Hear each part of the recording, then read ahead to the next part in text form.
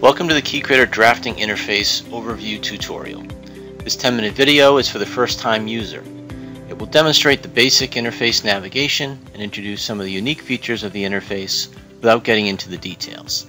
You'll see that KeyCreator is easy to learn, but also powerful enough to maximize your productivity. First thing we'd like to point out is that the document window has a collapsible splitter. The left side of the splitter provides tabs for data such as the level tree for managing complex drawings. KeyCreator's CKD document file is very similar to the DWG file format, but is not limited to 256 layers. The KeyCreator level tree is unlimited and supports a tree structure of sublevels.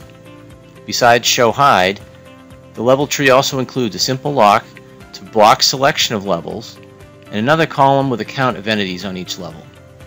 The order and size of these columns is customizable. Overall, the level tree is a fundamentally better way to organize your work. The right side obviously is the graphics area. Note that KeyCreator provides tooltips with basic information if the cursor hovers over an entity. Click once to select. Reselecting a selected entity will remove it from the selection.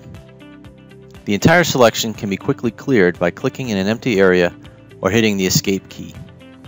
If there are multiple entities near the cursor, the user can simply hold the cursor steady and tap the spacebar key to quickly cycle through them. Window selection is pretty standard. Left click and drag to the right selects all entities entirely inside that box.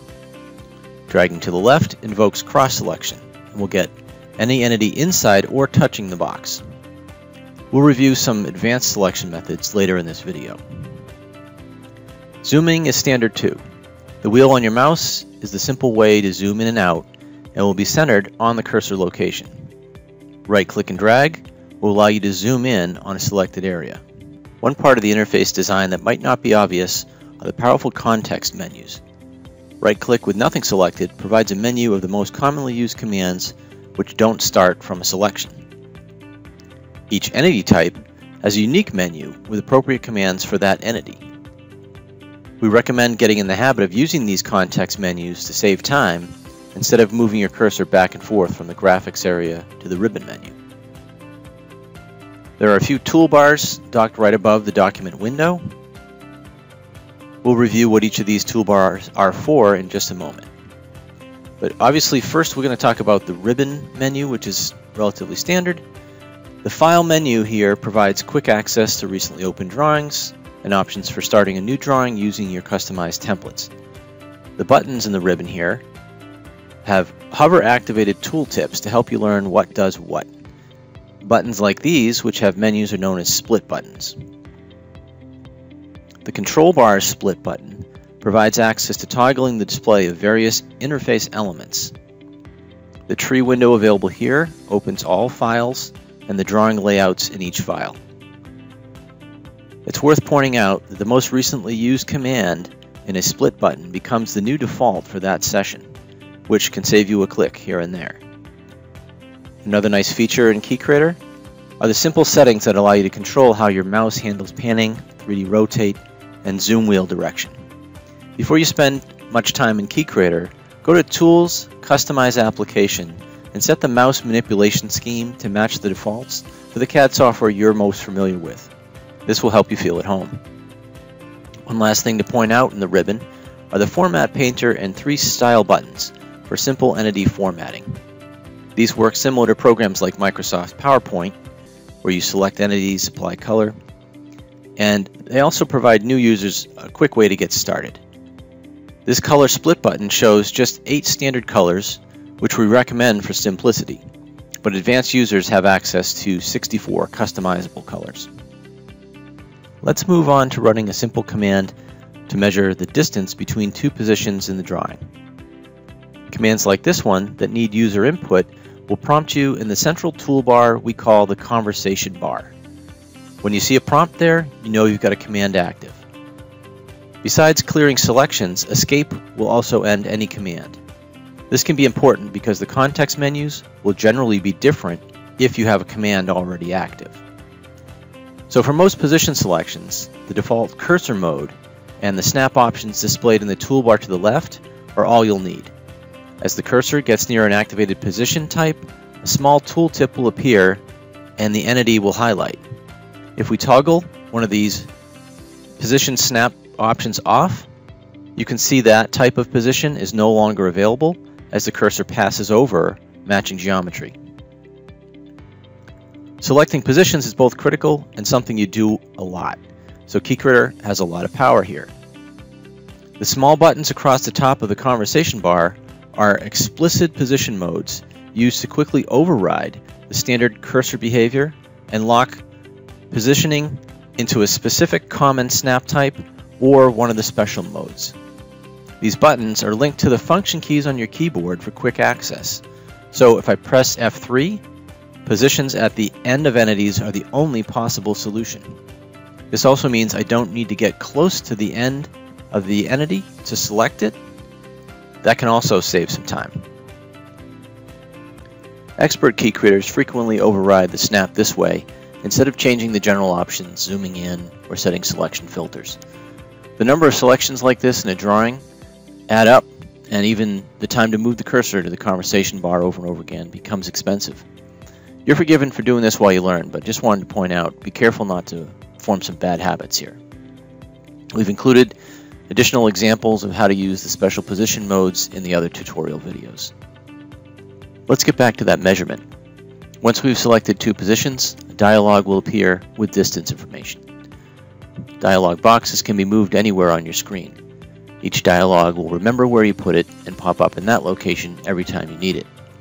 Note that dialogs like this one with large data areas will let you resize them by dragging the lower right corner.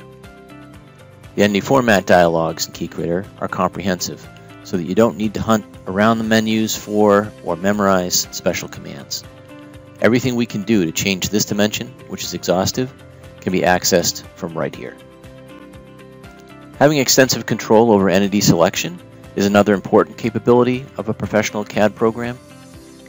The filter command on the Home tab supports limiting selection to only entities that match or don't match a specified set of properties, all from one thorough dialog. This can be set temporarily in the middle of a command or locked on with the maintain option for use across multiple commands. KeyCreator remembers the last set of entities selected and offers quick reselection using the previous button in the conversation bar. The escape key is a simple way to exit dialogs. As already mentioned, it's used a lot in KeyCreator. Enter is also frequently used and is linked to the right mouse button while you're in a dialog. There are a few keyboard shortcuts you may want to learn to save time starting the most used commands, which are also available from the context menu.